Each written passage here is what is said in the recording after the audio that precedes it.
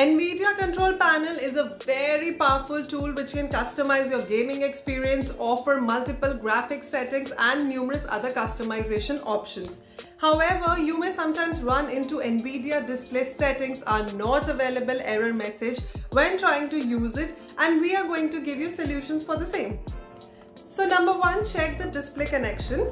Your PC generally has two types of display ports, Intel integrated graphics and NVIDIA graphics hardware.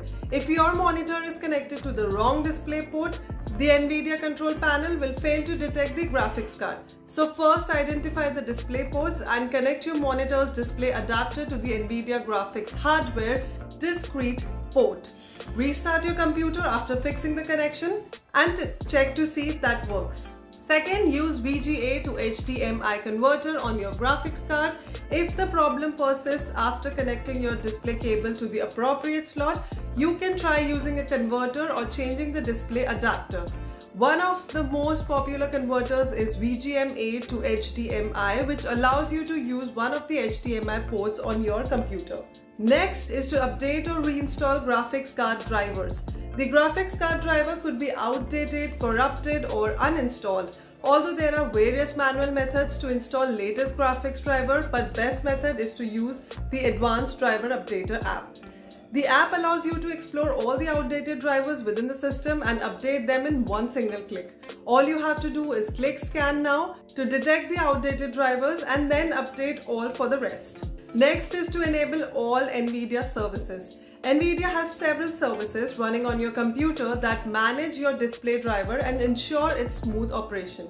If one or more of them stop working, your PC and by extension the NVIDIA Control Panel will not detect the graphics card. So to fix this problem, you must enable or restart all NVIDIA services including NVIDIA Display Container, LS, NVIDIA Telemetry Container and NVIDIA Local System Container, as well as NVIDIA Network Service Container. So to enable them, press Windows+R to open the Run program and type services.msc in the search bar, hit enter, find any of the services mentioned earlier, right click and select Properties, find the startup type, Dropbox in the Properties window and set it to Automatic. If the service is running, click the Stop button. Wait a few minutes and click Start. Repeat these steps for all the NVIDIA services. And last is to reinstall the NVIDIA graphics driver and the control panel.